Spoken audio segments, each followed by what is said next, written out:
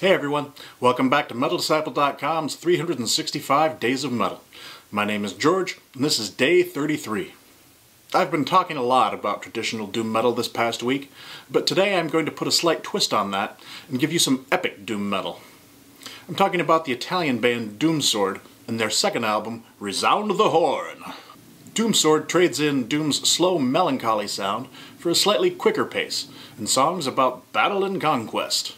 Honestly, the only thing that keeps this within the realms of Doom is the fact that the music has deep and thick, heavy quality about it.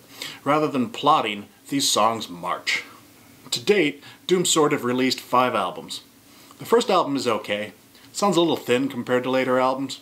And the latest album, 2011's The Eternal Battle, is my least favorite. On that one, they changed their sound to be less heavy and more commercial, and it just didn't excite me. In my opinion, the 3 middle albums are the best: Resound the Horn, Let Battle Commence, and My Name Will Live On. For those who want to join the fray of battle, but don't have the stomach for the harsher vocals of bands such as Bathory, Amon Amarth, or Adorned Brood, Doomsword's clean vocals might be a good fit. Start with Resound the Horn, see what you think, and move on from there. I hope you enjoy it. That's it for today. Check out today's playlist to hear some songs from the album. I'll see you tomorrow.